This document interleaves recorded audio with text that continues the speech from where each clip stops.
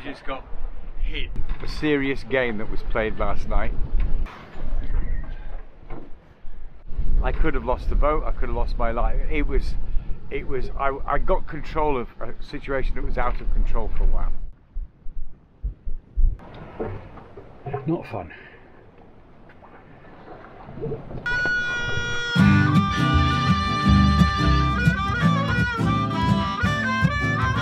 This is a scene from the last episode, Hardcore Adventure. If you haven't seen it yet, go back and check it out. Lots of explosions, girls and jungly action stuff. And in this episode, we've got lots of sailing action coming up. But in the meantime, I had to get back to the boat. Well, we're on our way back and we stopped at a shop. So I think somebody said could do with a few beers, so we stopped, but it's closed. So I'm not quite sure what's going on. No, I'm not sure as well. I think somebody said they want beers. I do have a jar of peanut butter though. You've got peanut butter. Yeah, and some spoons. We're gonna trade peanut butter for beer.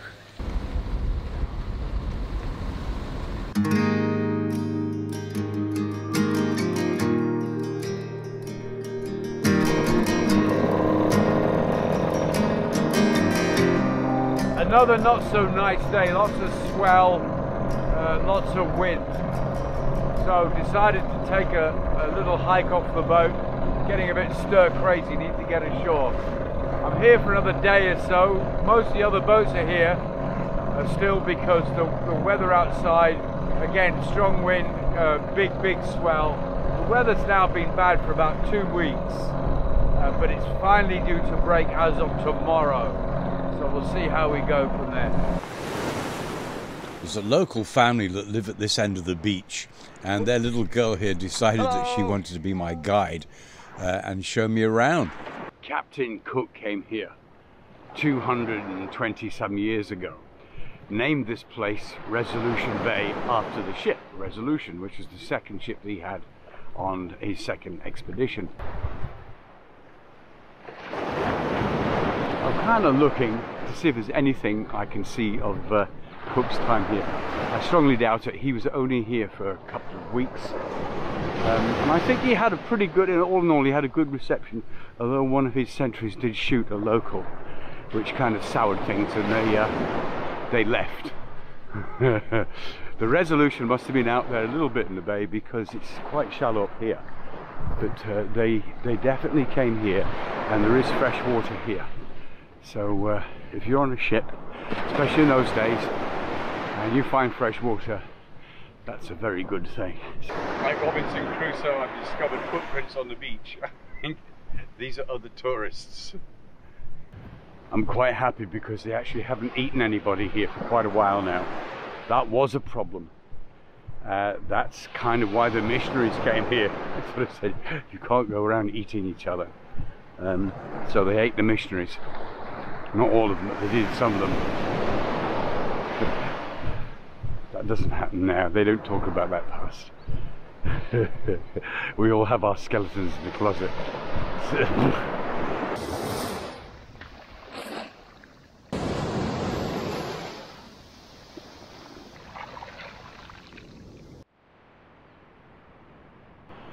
Left the beach, coming inland. But this inland lake fascinates me. This is what I've come to look at here.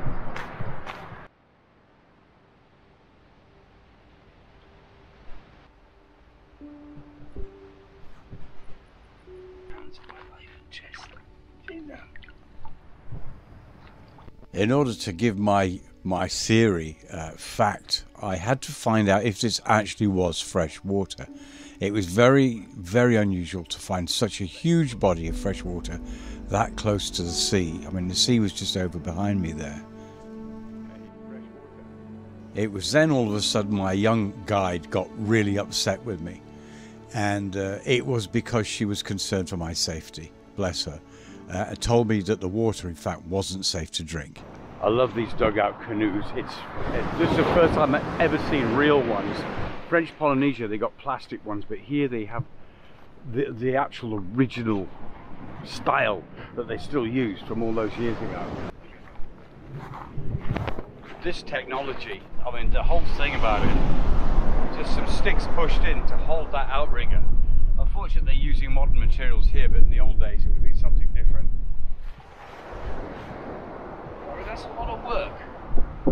of work to make that.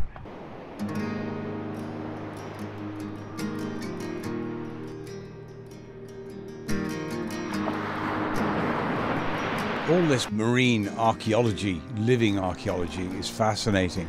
But another thing that interested me was this. It appeared to be a cottage just tucked up at the top of the bay. Wow. This would be worth a fortune back in the real world.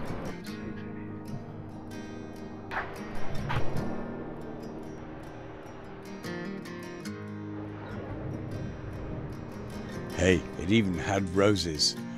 I could really imagine myself living here, I really could, and waking up and seeing this view every day. It couldn't always be cloudy, they must have sunny days here. And then I saw these. These are steps cut into solid rock going up to the house. This kid is amazing. She's sort of following me everywhere, but she's kind of looking. She's kind of looking for stuff, and it's little shellfish. They're getting washed up in the surf. She can see them. And she's leaping on the things.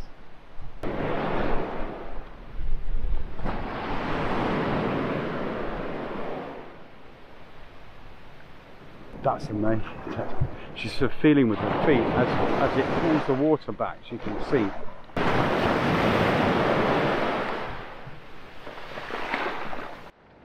Well, at last the sun is out and the sky is blue. And the swells come right down. From what it was getting pretty darn nasty and uncomfortable. There's some people who are sick here in the anchorage apparently. I don't know what it is yet. I'm inclined to think it might be a bit of bad food or something. It involves throwing up, so I don't think that's COVID or anything like that. I'm going to stay clear in the meantime.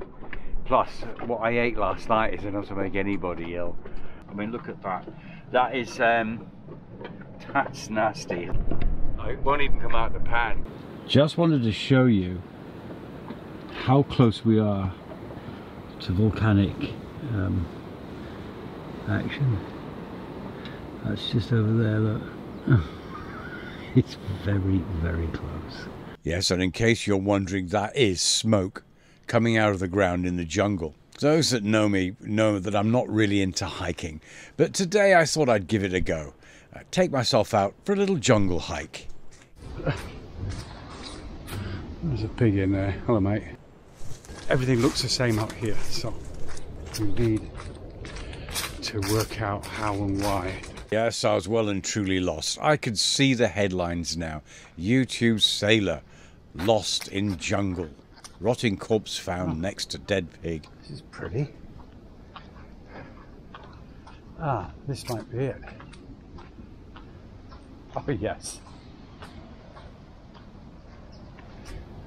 That's a very nice house. This looks like the beach. Oh yes. Shady off in the distance. I saw this place as I was coming in on the boat and thought it just looked gorgeous.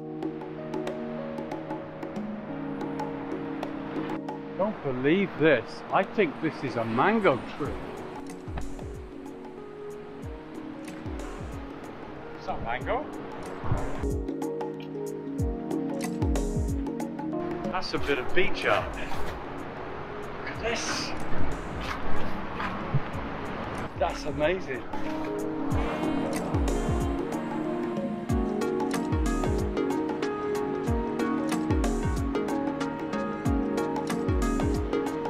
This is part of a boat cockpit.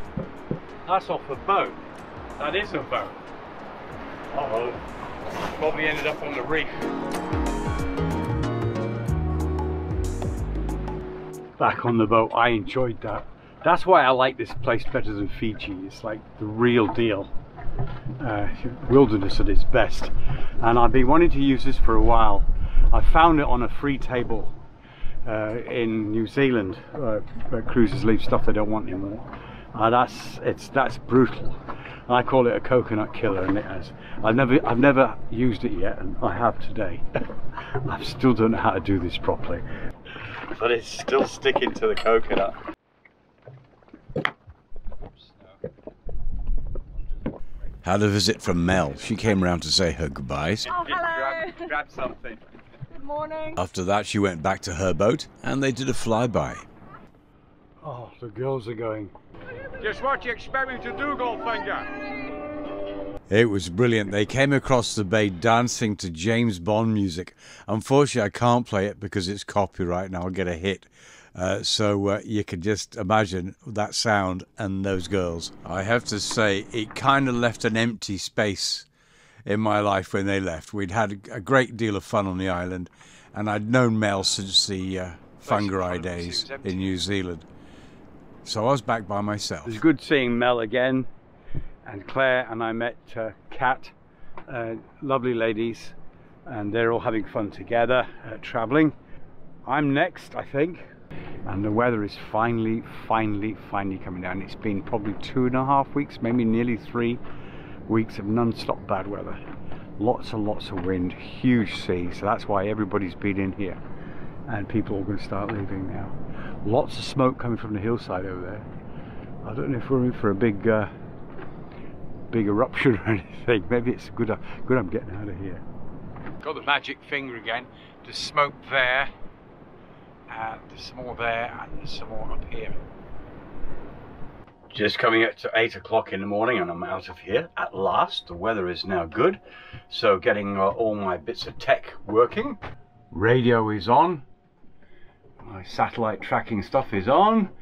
Meanwhile, over here, had a bit of a problem with the AIS this morning. For some reason, it didn't get a GPS signal. I think it was a loose terminal. I tightened everything up and it's working now. Just makes you think how much you depend on this stuff. That's where we are in this little bay. That's the island of Tanna where we came in, and I'm going to go possibly to this one here. There's a little beach bar, but I don't know. I think what I'm going to do is go up to this island. This is the main island and a place called Port Vila. Gonna kind of miss this place, Tanna. It's a beautiful little island, and it's like going back in time, maybe to the 1950s or something. They lead a very simple life here, but they're super lovely people. Can actually see most of Mount Yasser back there. Part of it is the volcano which we went to the other day. No smoke this morning. It was smoking a lot last night. That jungle looked like the whole thing was just smoking away on fire for a while. I'm like, whoa. Still a bit roly-poly in here, and it will be a little bit out at sea, but the wind has come right down. I think we're only looking at about 12 knots, so hopefully a pleasant sail. Gonna turn all the deck instruments on in a second. Gonna get past the reef out there. Hard to believe I've been in this paradise now for 2 weeks. Got the funny hats ready because it's going to be hot and burny out there, but before I go, my second cup of coffee. Always 2 cups of coffee in the morning.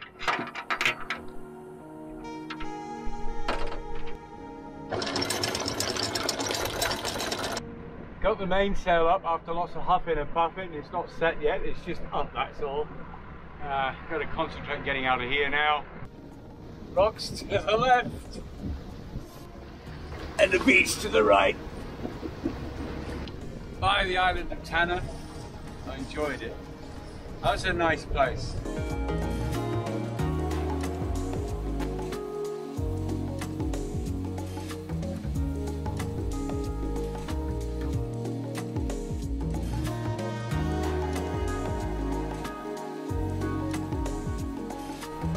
I've actually got to go down there. That's the end of the island, way over there. Can't turn down yet because there's a sandbar just over here.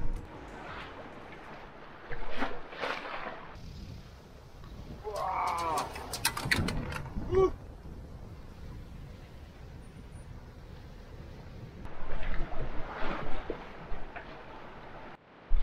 Slow progress, got the full main up. Had to sort of loosen off the foresail because she kept pulling up into wind, because the wind is almost directly behind us. And it's looking a bit ominous and nasty over there. And as you can see, there's land. That's the next island, which we're not going to. We're going to go around, but we're headed straight for it almost. Trying to clip the very end here. I'm not sure we're going to make it, so I might have to tack over that way, and I'll wait a little bit longer before I do so. The thing is though, it's getting dark, it's getting late in the day, and I'm very tired, so I must not fall asleep now. It will be very bad.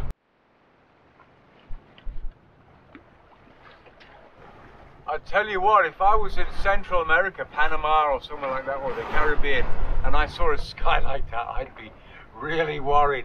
But it is forecast as being benign, although it does look horrible. But again, this wind is just in the wrong direction for this boat, and I'm having a hard time keeping her going up into the wind. I was right to be concerned about the weather. Things were about to take a turn for the worst. It's definitely the quiet after the storm. We just got hit by something that was, well, I've never seen anything like it in my life. I honestly thought I was going to lose the mast. She jibed a few times. I was down below, and the wind started howling, and Turby, the turbine, makes a strange noise when it gets to 30 knots. When he made that noise, then he went above that, and I've never heard him. I reckon it was probably something in the order of 50 knots. It was complete whiteout. The boat was not on her side, but I was fighting the water coming in here. I got on a helmet, hung on, there was nothing I could do. Luckily I put a reef in the main late last night. I should have put one in. We had bad weather all last night. We'd be bouncing off waves. I saw there was a big red spot on the weather forecasting, and I didn't think we were going to get that, but we did. I'm freezing cold, I'm shivering. It's just the aftermath now, it's gone. I'm under, I managed to get the main down. There was a little lull and it started pouring a rain, and I went on deck without any harness or anything. I didn't have the time to, I had to get the sail down. I thought, if I don't, I'm going to lose the mast. So that's all in a mess on the mast now. I've learned a few lessons on this. There's a few things I need to change on this boat for situations like that. That was serious. That's a mess, but it was literally clawing it down while I was hanging on to the boat. That's backed up there, that's fine, it's doing whatever it's doing. Gone across the wind and the waves again. All night I've been trying to go downwind and she won't do it, won't do it, won't do it.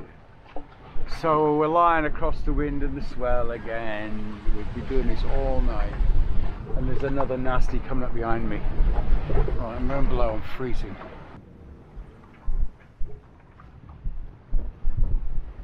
Shit, looks like another one. Crap everywhere. I know there's nothing to see out there at the moment because it's gone. And there's no way I could film it.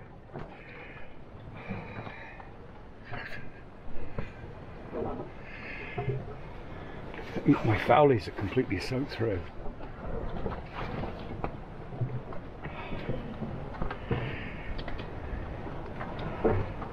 Not fun.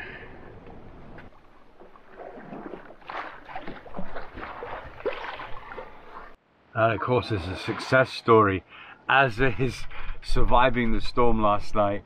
I explained a little bit about it earlier on, and I didn't film any of it. It was the boat was on its side. I kind of worked out it was a force 9, force 10, a proper gale. I mean, it was the real thing.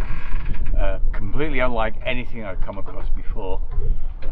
Super powerful, and I was unprepared for it. I had a bit too much sail up. I took a reef in shortly before it came, actually, remembering what I did now. So it wasn't a full sail up at the time, which was good. Nothing broken, nothing that I found so far anyway. When the storm had blown through, everything just stopped. Everything stopped. Nothing at all. Bright sun up there. But there are a few dark clouds. It was a serious game that was played last night. I could have lost the boat, I could have lost my life. I got control of a situation that was out of control for a while, and it was hard work to get it back in control again. And there was a little lull, and I went on deck, and I got the mainsail down, and then we were safe, because it was blowing, and the boat was pretty much on its side at one point. So, scary stuff. So tonight, please, tranquil and nice, please.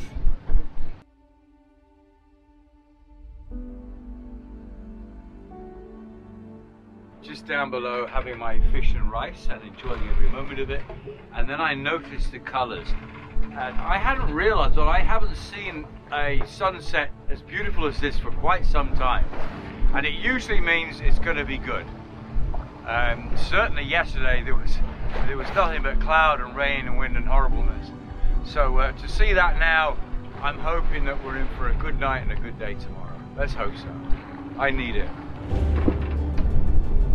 Thank you so much for watching this episode. I hope you enjoyed it. If you haven't already, please subscribe, press the notifications bell. Thank you so much to my patrons for keeping this whole project afloat. I love you guys so much. Thank you very much indeed. Instagram, Facebook and Twitter for real-time updates. I'm always there. You take care of yourselves. See you next time.